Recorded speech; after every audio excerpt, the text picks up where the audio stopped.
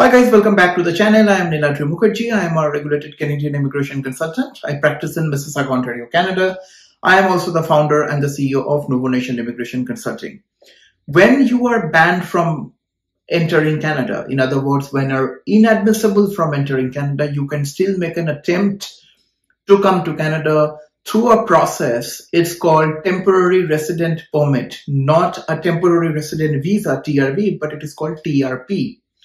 As a part of that application, you really have to show that your entry to Canada or your potential presence to Canada will not impact Canadians' health and safety and security, etc. As long as you're able to prove that, as long as you're able to satisfy RCIC, your TRP application will be granted. Now, when you apply for a TRP, a few things that you have to mandatorily keep in mind. Firstly, it's the discretion of the officer. In other words, if an officer is satisfied, if an officer looking at your application, if an officer is satisfied that yes, indeed, you should come to Canada, number one, and then your presence in Canada will not impact the safety of Canadians, it should be fine. So as long as you're able to satisfy, that's all right. In other words, how detailed your explanation is, how thorough your explanations are, how strong you're able to cite relevant case laws, how strongly you're able to cite your part of the story, how strongly you're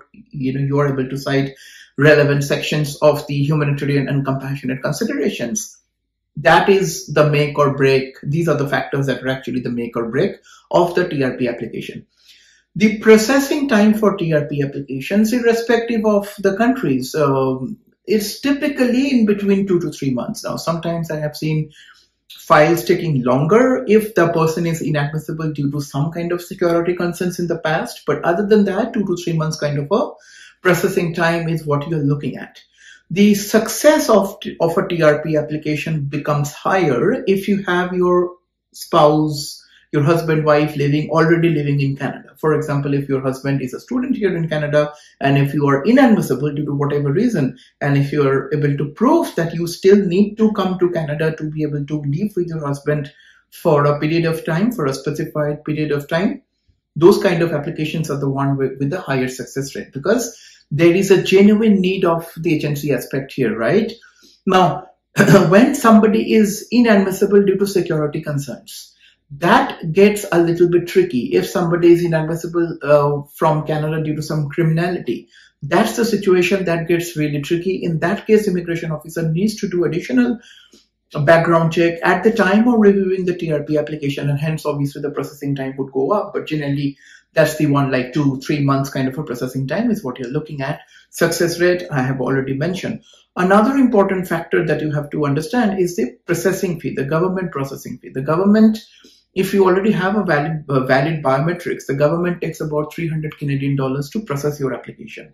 Now, just to give you a comparative figure, for a normal temporary resident visa application, you just have to pay $100. $85 goes to the biometric, right?